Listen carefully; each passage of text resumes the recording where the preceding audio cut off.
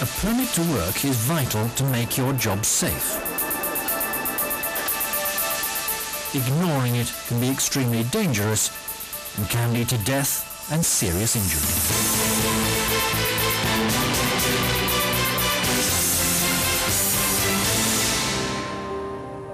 This is the BP Cupiagua field in Colombia in South America. Pablo Guerrero, Linares Moreno and Oscar Gomez were helping to build a roadway to a new flow line connecting the well pad to the Cupiagua Central Processing Facility. High voltage cables passed over the track at a height of about 8 meters.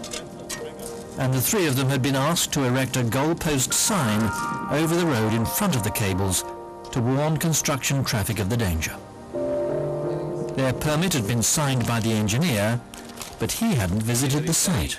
Instead, the engineer relied on the advice of a supervisor who assessed all risks as low. The supervisor left before the job started, handing over to Pablo. But there was a disagreement between them about where the sign should be positioned. In the end, Pablo insisted it was placed half a meter in front of the cables.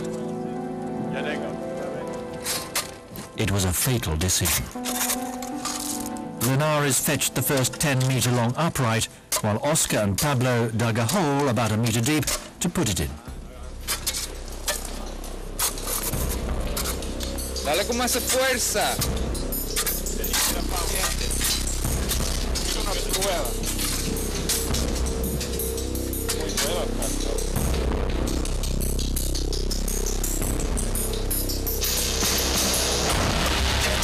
It had touched the high-voltage cable and he was unable to move until Oscar ran at him and pushed him away, freeing his grip on the pole. Pablo fell to the ground. He died from the electric shock. Permits can only provide safety if they're completed correctly, based on a good local assessment of the risks and agreement on the measures needed to control them.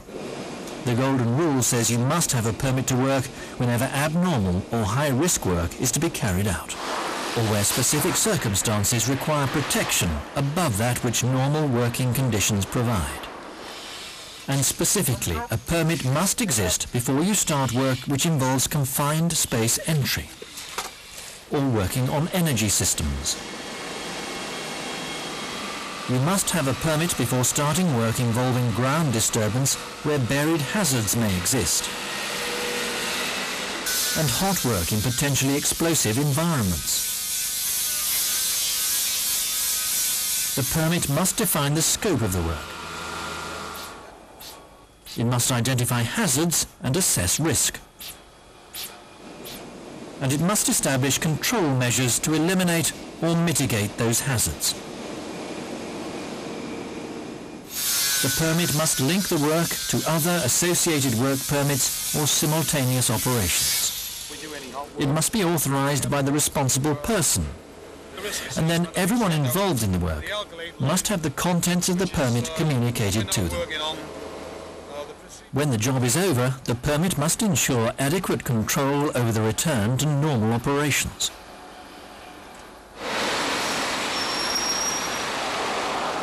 The permit provides written confirmation that a risk assessment of the specific conditions affecting the work has been carried out, and that appropriate control measures to protect personnel and equipment from each of the hazards have been provided.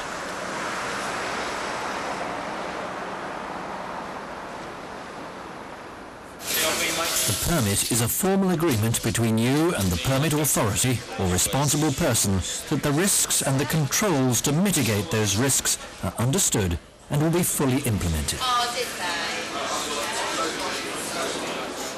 Sign the permit only when you're happy that you understand all the requirements. The permit to work system at Cupiagua was revised and strengthened, and training was carried out to make sure it was fully understood. Managers have been encouraged to review the system in operation during their regular ASA tours.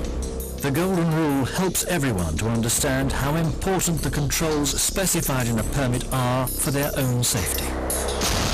Don't start work if you don't understand, or if you think that the job is still unsafe. If it's unsafe, stop work.